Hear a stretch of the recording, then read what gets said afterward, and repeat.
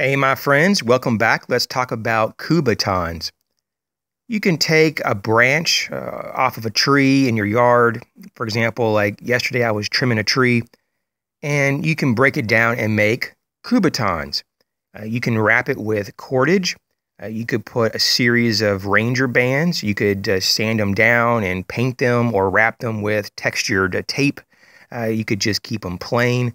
You can stain them. You can do a lot with them. You can drill holes in them and put lanyards or ways to attach it to a key ring. But if you don't have a tree to make your Kubaton, you can definitely go to a hardware store and get some hardwood dowel rods, just some dowel rods, and you can cut them down to the size you wish. Most people typically range between a desired length of 4.5 to 6.5 inches, and between 3/4 of an inch up to 1.25 inches. That's just kind of what I've seen over time talking to people. In terms of other materials, you can get PVC pipe, like 3/4 to 1 inch PVC pipe, and cut them to the length you want. Now, on the ends, though, you're going to have to put one of those caps. So you're going to have to cap off each end of the PVC Kubaton. Now, another option would be to just use found objects around the home. For example, I know of people who have cut down their broomsticks. You know, an old broom that broke.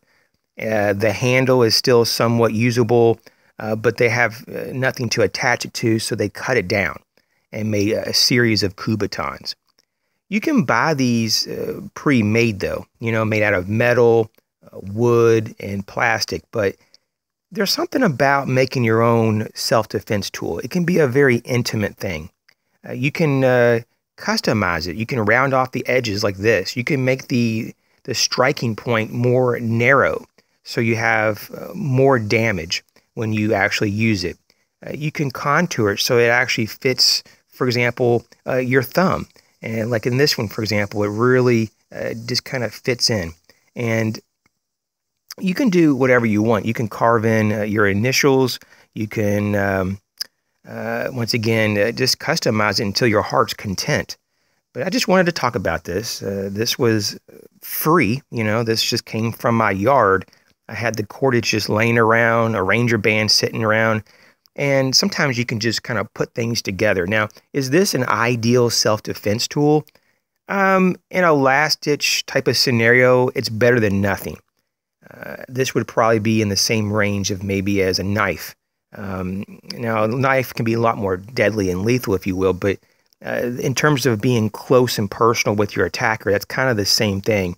You wouldn't really want to go this route in the first means of self-defense. You'd want to keep distance from your attacker. So pepper spray, a collapsible baton would be probably the first things that I would deploy. But if someone is already, you know, in your personal space and you don't have enough time to actually react with pepper spray or a baton, maybe this is all that you could use. You know, you keep this in your pocket or clipped or attached to some, you know, means to your keys, and you can use this to get someone to get out of your space, or to at least buy yourself time to get away.